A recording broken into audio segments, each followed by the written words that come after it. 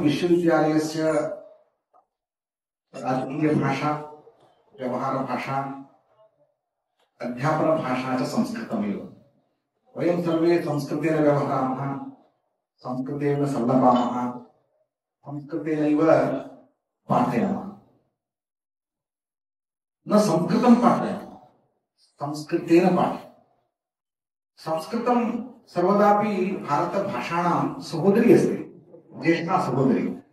सर्वाः अपि भाषाः सम्मिश्य तथा स्वीकरोतु। गङ्गा यथा सर्वाः नद्यः स्वीकरोतु तथा संस्कृतं। Sir, at the outset, I would like to invite your kind attention to the first Sanskrit Commission in 1956. 1956, in the first Sanskrit Commission, which is submitted to the Government of India for implementation of Sanskrit as part of education of India. It is said that Sanskrit is integral part of Indian heritage.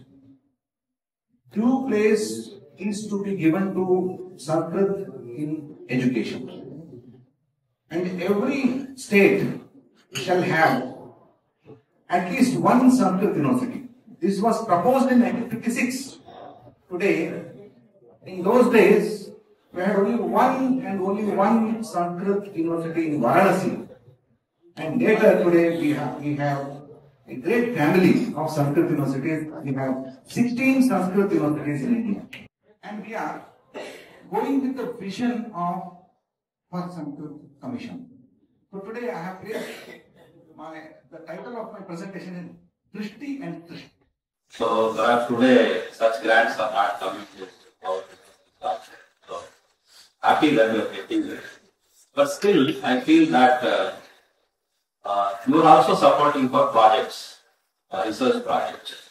But what is the amount of money that has been brought by the faculty members from extramural funding, from project funding? Because that is very important, because you said very much. So that really enhances the realm of the university research. Yes, sir, you are right. Normally, our sister concerned institutions are ICTR, ICSSR, UGC. These are the funding agencies where the funds are tracked. Apart from that, Central Sanskrit University itself is a source of research grant. उसमें सब जगह से faculty member लेते हैं. All they apply and they get, and they also get from they are recognized in many other places. मुझे लगता है कि लास्ट ईयर में जब देखा था अराउंड, क्योंकि हम जो है सेंट्रल संस्कृत यूनिवर्सिटी ग्रुप में फंड नहीं करते, as government nodal agency for government affair वो भी हम फंड करते हैं, उसके लिए कमिटी अलग है, मतलब मैं नहीं कर सकता, फैकल्टी कमिटी में अलाउड है. So there also they are getting around, आज के जो बजट था मुझे 80 लाख रुपए जो है faculty members have earned it, it is not given to them, they have earned on their application के साथ. अभी मैं आपको बताता हूँ आईकेएस एक नया डिवीजन केएससीबी पे खुला है, उसपे भी हमारे प्रोजेक्ट्स है और internship more than any institution 40 students हमारे बच्चों ने वहाँ 700 और इंटर्नशिप पे हमारे बच्चों के लिए मेरा पर मंथ 10,000 रुपीज, ये हमारा फैकल्टी मेंबर्स का योगदान है. They have created, so in that sense around not less than 1 crore they earn every year.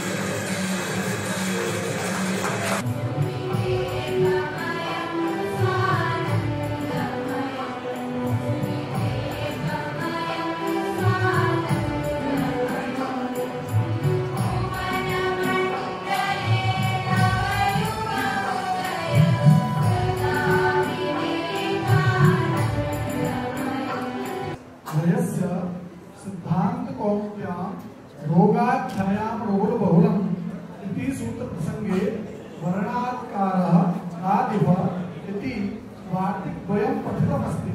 तत्रैकेन नवर्णात् उपप्रत्ययो भूत्वा रेफ इति व्यवह्रियते।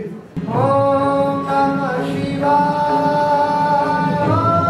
नमः शिवाय। सर्वमङ्गलकलाकलं प्रवाहमाधुरी परान्तकं पुरान्तकं भवान्तकं महान्तकं स्मरान्तकान्तकान्तकं तमन्तकान्तकम्।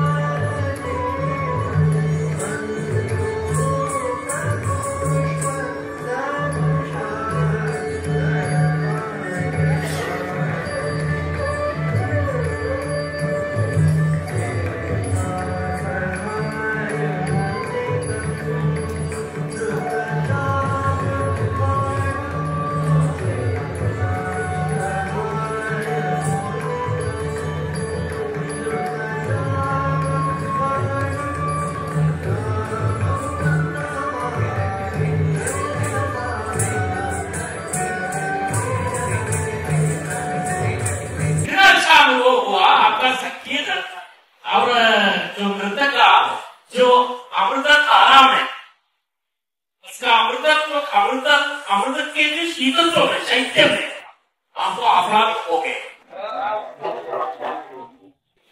वहां तक और सब एक ही प्रोग्राम आपके गणेश स्तुति हो योगासन प्रदर्शन मंडल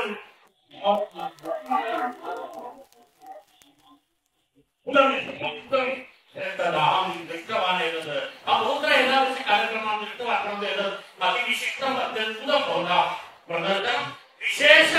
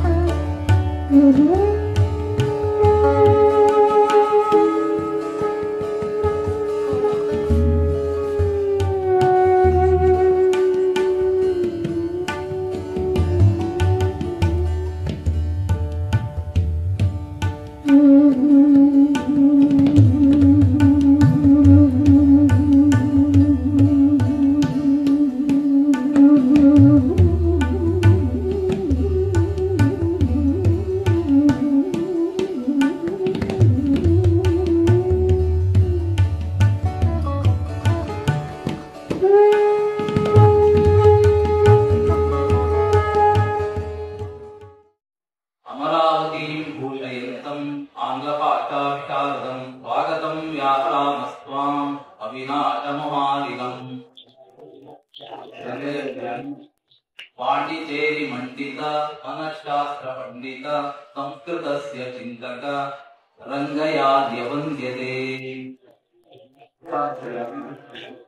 आंग्लभाषाकोविद भारतीय शिक्षक अण्णामलै भूषण तुरामहत्यते। किसी भी जो उच्च शिक्षा की संस्था है उसे यदि मान्यता प्राप्त होती है तो किन्हीं मानदंडों के आधार पर प्राप्त होती है और उन मानदंडों को निरंतर अनुपालित किया जा रहा है, संरक्षित किया जा रहा है और जिस स्तर पर वो हैं उस स्तर से क्या वृद्धि हो रही है, ये सब देखना बहुत आवश्यक होता है उस संस्था के लिए जिसने उस संस्था को इस स्तर की मान्यता प्रदान की। तो वो इसकी देख रेख के लिए इन तटस्थ एजेंसीज को प्रतिष्ठित करते हैं। उनमें एक संस्था आप जानते हैं वो है राष्ट्रीय मूल्यांकन एवं प्रत्यायन परिषद। आपके विश्वविद्यालय के लिए समिति को गठित करना बहुत मुश्किल है। उनका एक नियम है, किस विश्वविद्यालय किस स्टेट में रहता है उस स्टेट के लोग नहीं होना चाहिए, एक रूल है।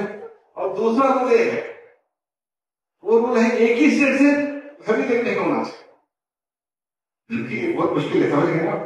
तो हमारे विश्वविद्यालय एक ऐसा विश्वविद्यालय है हर स्टेट में उपस्थित, तो किसी एक दो स्टेट से वो लोगों को लेके आएंगे तो वो तो ठीक नहीं है। तो भी आप देख सकते हैं हमारे सामने जो प्रवर समिति बैठी है वो प्रवर समिति एक ईशान्य देश से मिजोरम से है जहां हम उपस्थित नहीं है।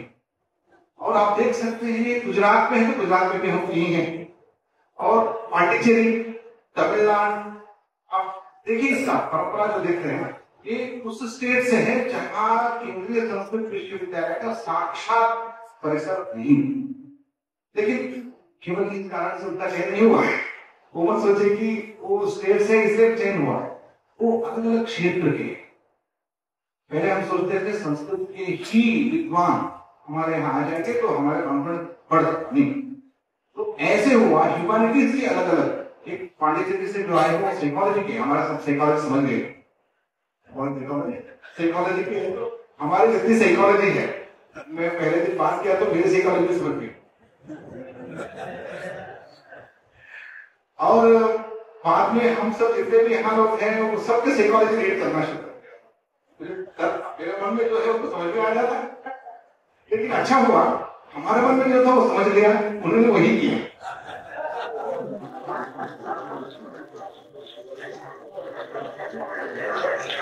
तो हमारे अविनाश जी महाराष्ट्र से हैं। ऐसे देखा जाए तो मध्य भारत के मध्य भाग से हमारे अध्यक्ष महोदय जो एक प्रतिष्ठित विश्वविद्यालय के कुलपति और पहले कुलसचिव बन चुके और अन्य रूप से उनका बहुत बड़ा योगदान संस्कृत क्षेत्र में है और निरंतर प्रवास करने वाले हैं। अनेक विश्वविद्यालयों को, अनेक कॉलेज को उन्होंने देखा है। उनको ये पता है कि गुण क्या है, दोष क्या है। उनको ये पता है गुण में दोष को कैसे छुपाना है।